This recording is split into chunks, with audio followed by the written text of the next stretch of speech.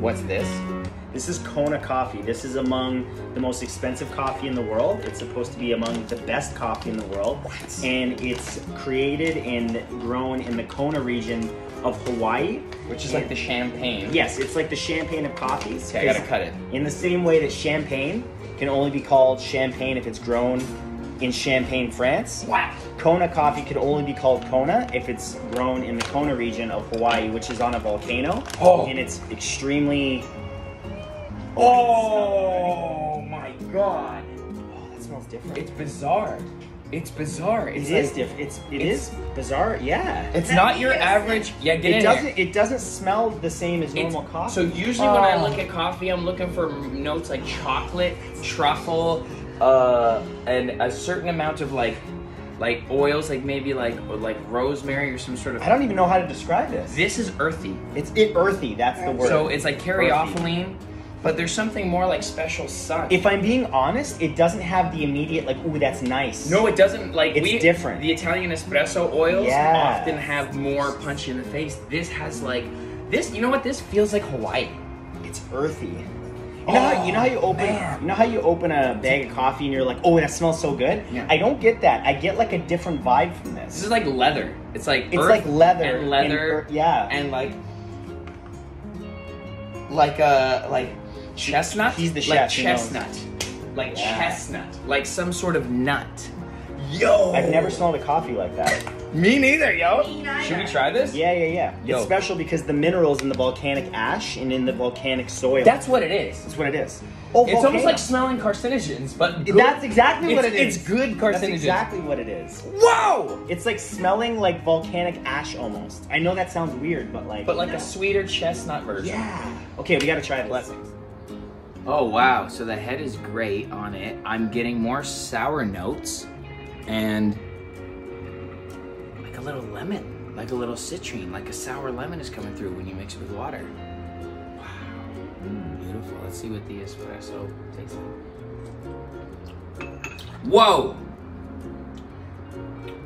Whoa!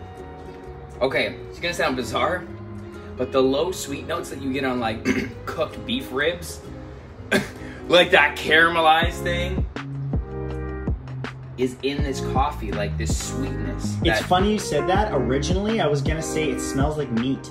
It smells like meat. Like that's the most weirdest thing to say. I was gonna say that, but I didn't want to sound crazy. Like caramelized meat. Yeah. Holy shit! Let's see what it does with the cappuccino. Cappuccino. Beautiful. This is attempt number 1 here. How does it compare to other cappuccinos? Try it. I think I got mostly head on mine. It's gonna get mostly head. That is so light. It's very light. It's like honey. Very light. It tastes like honey. Extremely light. As far as how it interacts with the milk, with the espresso, with the cappuccino layer, it's like almost not espresso-y dense enough, but it fits right in there because of that deep grounding earthiness. It like provides that lower end. It's airy. It's airy. Honey, light, air. Wow. Yeah. It comes off as burnt to smell it. Right. When you brew it, it smells like more lemony, citronini, and when you taste it, it's like mid-range honey. This is crazy.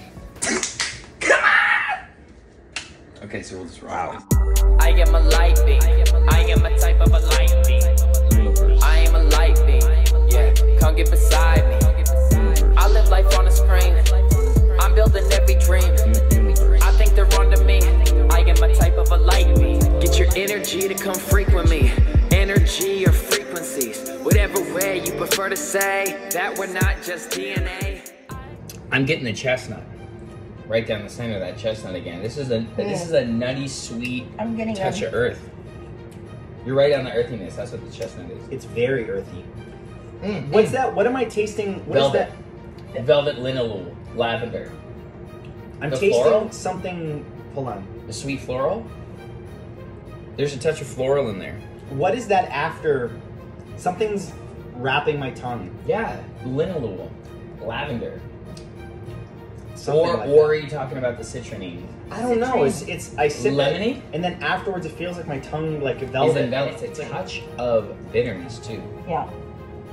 Wow. The oils have actually like collected around the side, like you poured olive oil in the cup over the coffee. It's gonna clean even more. Holy